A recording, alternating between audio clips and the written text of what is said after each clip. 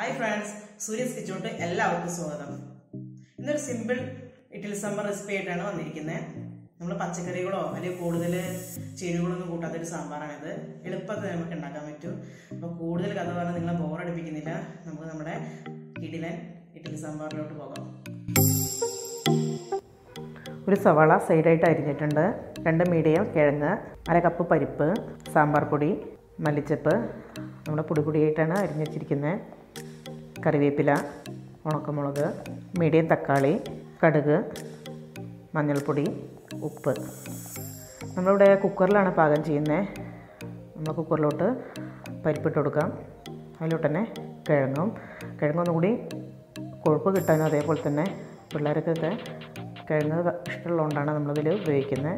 ആവശ്യത്തിനുള്ള വെള്ളം ഒഴിച്ചെടുക്കാം. നമുക്കൊന്ന് അടച്ച് വെച്ച് ഒരു 3 വിസിലോളം വരണം. അതുവരെ നമുക്കൊന്ന് വെയിറ്റ് ചെയ്യാം. അപ്പോൾ നമ്മളെ കിഴങ്ങോ പരിപ്പ് നല്ലോണം വെന്ത് വന്നിട്ടുണ്ട്. അപ്പോൾ നമുക്കൊന്ന് ഉടച്ചെടുക്കാം. നമ്മൾ ഗ്യാസ് ഓണാക്കിയിട്ടാണ് ഇരിക്കുന്നത്. അപ്പോൾ നല്ലോണം ഒന്ന് മിക്സാക്കിയിട്ട് ഒന്നുകൂടി ചൂടാക്കിയെടുക്കാം. അതിലോട്ട് 1 ടീസ്പൂണോളം മഞ്ഞൾപ്പൊടി ഇട്ട് കൊടുക്കാം. ഇനി നല്ലോണം ഒന്ന് തിളച്ച് വരണം. നല്ലോണം തിളച്ച് വന്നതിന് ശേഷം കട്ട് ചെയ്ത് വെച്ച സവാള, തക്കാളി, മല്ലിച്ചപ്പ്, 3 ടേബിൾ സ്പൂണോളം സാമ്പാർ പൊടി, ആവശ്യത്തിനുള്ള ഉപ്പ്. നല്ലോണം തിളച്ച് വന്നാൽ നമുക്കൊന്നുകൂടി അടച്ച് വെച്ച് ഒരു വിസിൽ വരുന്ന വരെ നമുക്കൊന്ന് വെയിറ്റ് ചെയ്യാം. ഒരു വിസിൽ വന്നിട്ടുണ്ട്.